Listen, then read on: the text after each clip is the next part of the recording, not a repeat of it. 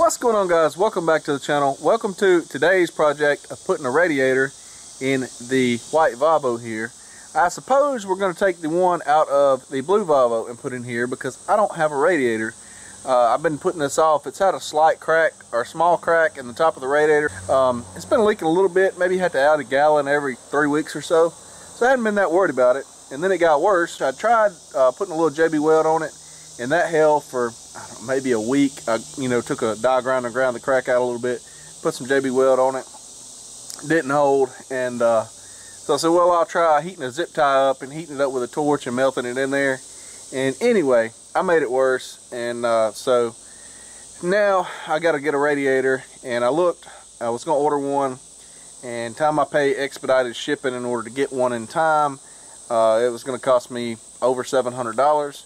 And I hate to pay that when I have a good radiator in the blue truck that's just sitting there, not doing anybody any good. Anyway, we're going to start getting the other one pulled over there and start getting this one pulled as well, and get that one over in here hopefully, because there was nothing wrong with the radiator in the other truck. It was in really good condition. Best I know, I think it was put in there in 2014, 13, 14, somewhere in there. And so hopefully it's still good. I think these things will usually last about 10 years or so, these plastic ones, or maybe a little longer, some of them. This one here appears to be the one that came in the truck. So the truck is 14 years old. So if that one over there lasts another 3, 4, 5 years, it's pretty good. So this is the old blue truck here, and so far I do not see a crack in this one in the same spot. The intercooler is different, so it's going to have to be taken off, and I'm probably just going to drop the whole radiator and frame in there together. And if the shroud's the same, I'll leave it bolted on there as well. There's some minor differences in these two trucks on certain things. Like I say, the intercooler, I can tell it hooks up a little different right there the way it's done. But anyway, probably just gonna keep this truck, making a parts truck. I've already been robbing parts off of it. I've got the new airbags I put on the steer axle here off. I pulled the batteries off of it and whatnot. So that's turning into be a parts truck, which is kind of handy to have around. Alright guys, I'm going to be doing this outside because it's more room out here, and I need to get, or be able to get, the tractor over here to pick this up, I believe, to make it a little easier. Me and my dad picked this radiator or cooling stack up out of this truck whenever we did the front cover, had the oil leak, put the camshaft in, and it was all both of us could do to pick that up. And it sets down in that frame so far. You see how far it goes. You got to pick up about 2 foot in order to get it on top of the frame rail. And then once you're standing up there, it's very difficult to get down without falling and trying to hold it and trying not to damage it. This truck here used to have a diesel APU on it, and it had coolant lines coming off of the engine going back to. That's what these valves were for. I don't know what this valve here was originally for. It wasn't hooked up when I got the truck, but there's a valve right there, and I've got the hose that I cut off the APU unit going down there, and so I've always used it as a coolant drain. And I've got these 5-gallon gas cans here. Yeah, the antifreeze going in there, and that's what I'm using these 5-gallon gas cans for. I've got some better gas cans. I don't use these pieces of junk anymore because you can't hardly get gas to pour out of them, because this great nozzle here that the EPA said so great, and it's horrible. So I've got some better gas cans, and so I use this for draining the coolant out of this truck in. Alright guys, so I've got everything on the blue truck here. I've got the radiator just about ready to come out. Jake called me a little bit ago and swore that he's coming over here. It's about dark. I've got some light I'm going to set up. So that shouldn't be an issue. It's still hot out here. It's too hot to do this in the middle of the daytime. You pass smooth out here in about 15 minutes. But the reason, as I say again, I didn't get the radiator, I wanted to go with aluminum radiator instead of this plastic end tanks here. You can buy the plastic aftermarket radiator for around 500 bucks that's got the plastic end tanks. I wanted one with aluminum end tanks so that I never had to worry about it again, hopefully. but I waited too late to order it. As I say, I was going to have to pay expedited shipping on it to get it here, hopefully in time. That's assuming it didn't get damaged, they didn't send me the wrong one, all that stuff. So it's going to cost me $700 something to do that. And you know, as I say, that's kind of still a gamble, because there's still a chance of getting lost or damaged in shipping, and then you got your money tied up, your truck's still not running, and you know, you just sit at the house for like a week till you get something. So we're going to go ahead, since I got this on this truck, go ahead and get it swapped over and get the other truck back on the road. So this is the deal with this. Is the only difference I think is this radiator. This radiator here on this blue truck has a transmission cooler built in the bottom of the radiator, so that just won't be hooked up. And most of the aftermarket radiators you buy will be like that. The radiator in the white truck does not have the transmission cooler feature in the bottom of it, so this radiator should swap in the white truck, but the white truck radiator won't go in this truck because you have nowhere to hook your transmission lines up to on the bottom of the radiator, if that makes sense. So anyway, as I say, this radiator was replaced in this truck, I think in 2013 or 14, and so it's about, however old that makes it, 7 years old, something like that. So hopefully it's got another, you know, 2 to 4 or 5 years of life left in it. I don't know, we'll see, I suppose. But I've got everything about ready to lift out of here. I think I got all the hoses undone. Once we lift the whole cooling stack out, then we will take the intercooler off of the front of the radiator. I think the fan shroud can stay attached because it's this rubber gasket right here. That should slide right out past that, I believe, if memory serves me right. I've got the AC condenser unbolted off the front here. Just let it lean forward like that off the front, and then we'll pick this up out of here. So I'm gonna get the tractor rigged up over here some kind of way so that I'll be able to lift this thing straight up, at least hopefully. All right guys, so what I have in mind is I've swapped over my hay forks that I made because they're narrower, and that provides a lifting bar. And what I think I can do is run me a strap to each side of this radiator to the hay fork right there, and pick straight up and lift this up out of here and get it up out of here. I'm gonna get some lights set up so I can see a little bit better out here first. All right guys, we got a light tower hooked up to the lawnmower, drug outside, set up, pointed over this direction where we can see to lift this radiator out. I've got straps set up right here. Jake has yet to show up. Got Missy helping me though. Anyway, I got it ready to lift straight up, at least hopefully. And this one here, I'll be able to see to start taking stuff loose on it as well with that light tower sitting there. I hope I got enough room to get my tractor in between these two trucks right here and get there. I'm not sure how I'm gonna do that yet. Jake swears he's coming, but he hadn't got here yet.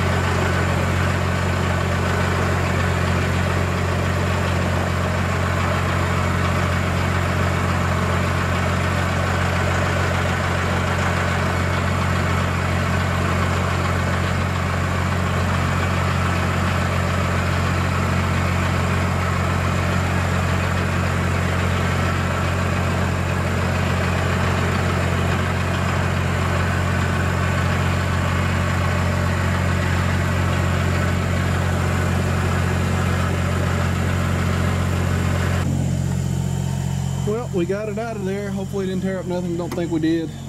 It was trying to catch on some stuff. I was trying to feather it. It's hard to tell exactly how much pressure you're putting on something with hydraulics. I was just trying to watch it, watch my straps.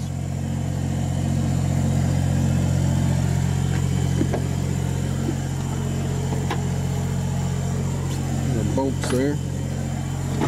The other one on the frame over there on the other side.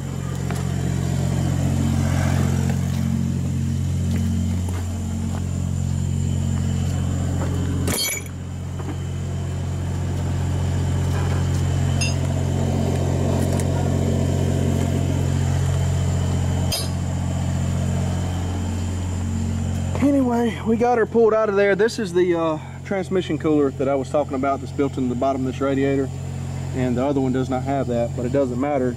We're just gonna leave it unhooked. I've got to take this intercooler off of this radiator frame here. See what holds it on. Looks like a bolt there, one there, two in the top, and this bracket here got to come all apart. And we'll be able to separate that because the intercooler is different.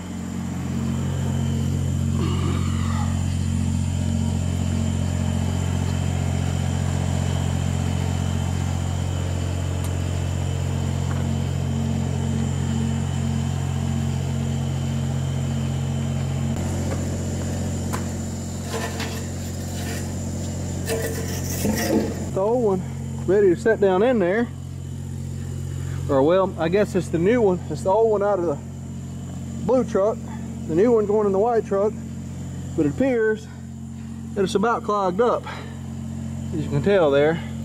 So we're going to have to wash this out before we can put it in there. And the intercooler was froze up on these studs here, or bolts, whatnot.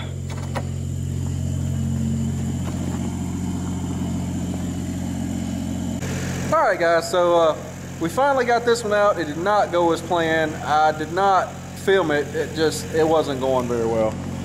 What happened was, this intercooler is different than this one. This is out of the white truck. You see where it got hung up right here. This one is shorter. It's made different. It came right out. I did not know that. So when I went to pull this one out, it got hung on the engine cross member, and it was down in between this lip. Well, by the time I figured out it was hung, it would not go back down, and so there was only one way to go, and that was up and let whatever broke break. So finally got it out. I don't think that we damaged the intercooler, other than put a few dents and some flues on the other side. I got to figure out how to straighten this back out. I believe that's steel right there. I think when I take this band clamp off, this bolt's going to break, but I'll get a new bolt. I wound up knocking a hole in the AC condenser. It fell in the process, so I got to take the AC condenser off the other truck and put on there now. So hopefully we can get this swapped back over and get this straightened back out and get it put back together. And hopefully things that go back together are a little better than they come apart. Because this intercooler here is made different. The way it's done, I think that one could be put in there if we swap the hoses as well, but I'm going to try to see if I can just straighten that out right there. Tell me that big hammer, where it's at. The big hammer.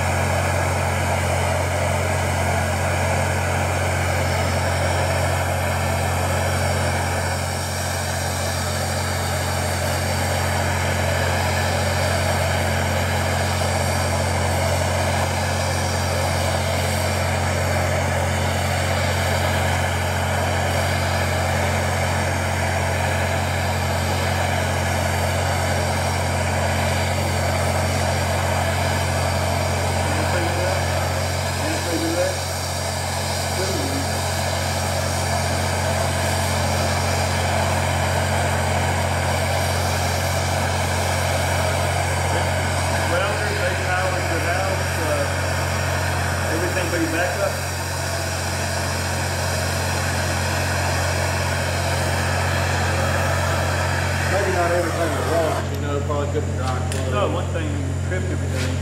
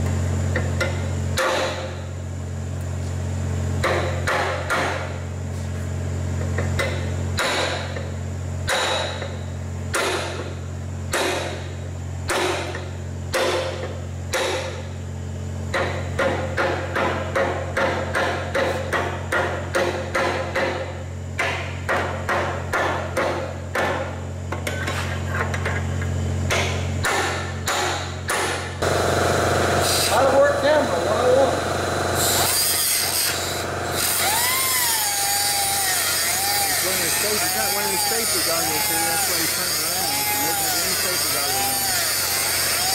Always wear spacers on you. One spark to blind them.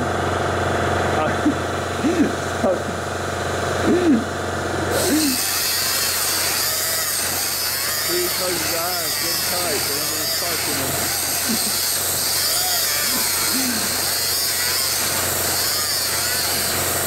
Safety squints.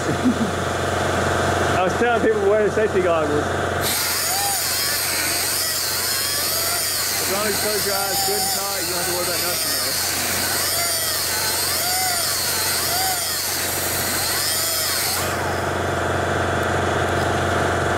Get your hammer and bump on it a little bit. Keep bumping on it. It's hot, so you gotta be careful. It's hot. You gotta examine it, pull that gasket off of it. Throw it in the ground, so it ain't no good. It's hot still, so we gotta get our fingers like that. It's hot, we touch it twice, but we still ain't smart enough to figure it's hot.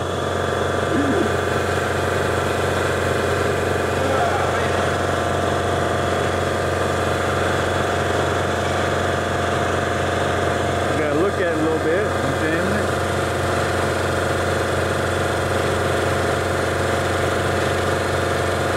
We're proud of our work. Yeah, it ain't too bad. I think it'll seal. Note to self, if you have a Volvo that has this on it and you want to pull the intercooler out, you have to take this piece off because it'll stick in the engine cross member and cause you lots of frustration, and you'll bend it and tear up lots of stuff. AC condenser. Yeah, AC condenser, intercooler, fan shroud, everything else that hangs on along the way. It'll be expensive. Yeah. That's why you need to have a spare truck right there. Spare truck, spare part. Alright, let's pick this up and put it on there. My helper Jake finally showed up, by the way, about, what, 10 o'clock? 9:45. Alright. It went downhill from there. Downhill from there. It went down.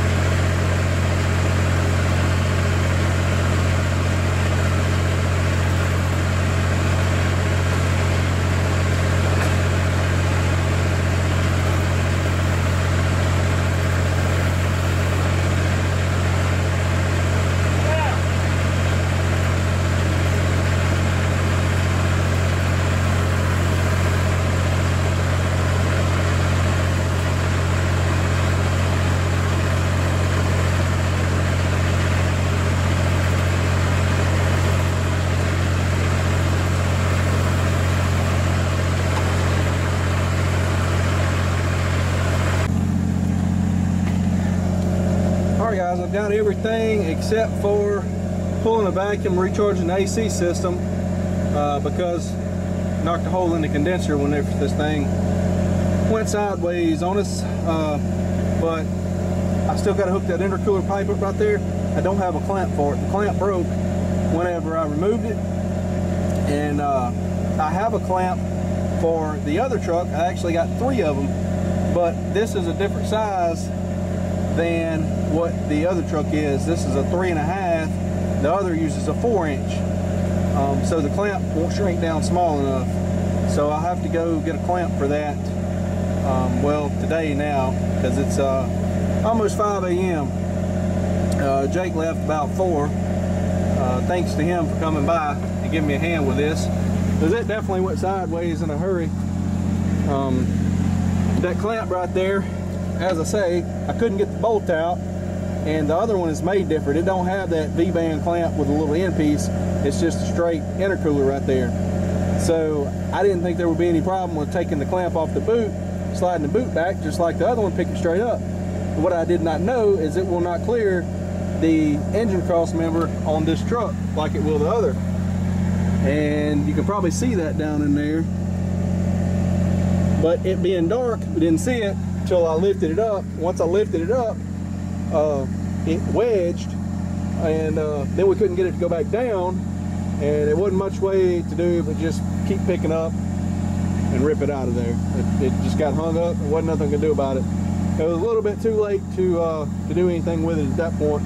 Once I realized that it was hung, it had bent that flange and got hung on the bolt down there, I think, something. Yeah, that bolt head, I don't know if camera's picking that up, but there's some bolts down there. The pipe had got over the top of that bolt, was hung on the bolt, so it wouldn't go back down. It didn't want to come up either. It wasn't the one thing to do. Keep pulling up, hope for the best. And whenever it turned loose, the AC condenser, something snatched and caught the line on it and ripped it out and made a little bit of a mess. But luckily I got another AC condenser in stock as well. I got that put on there. Just got to pull a vacuum, recharge it, all that good stuff, and get a clamp. I've got it full of antifreeze. Should be good to go. I'm gonna crank this thing up and back it up so I can get my light tower out from over there in the corner and moved away from there. All right guys, I about got everything wrapped up other than getting out the steam cleaner and cleaning everything off where that coolant sprayed all over everywhere. The whole truck needs to be washed anyway. It's been raining, got road film all over it, the whole truck's dirty, so need to get that out and do it. But as far as getting the radiator installed, everything seems to be good. Got new clamp down there on the intercooler boot down there. This is the radiator out of the white truck. I'm gonna take the fan shroud off of it and throw the radiator away. See what I'm talking about the bottom of this? Not having a transmission cooler in the bottom of this radiator that came out of the white truck. That's the difference in the radiator, which, like I say, it doesn't matter on, you can put one with a transmission cooler in a truck that came without, but you can't do it vice versa. But anyway, that was no good. It was taking the fan shroud off of it, and I didn't see any reason to put it back in the blue truck because the transmission lines won't hook up anyway, and the radiator is no good. So I'm just going to throw it in the junk pile. So anyway, that about wraps up this video. You never know when you do a job, which one of the jobs you do is going to go south on you. This one kind of went downhill pretty quick. Started off good. I've had the radiator out blue truck twice, I think. This makes the 3rd time. So everything was, free of rust, corrosion, whatnot for the most part. Everything come right out of there, no issues.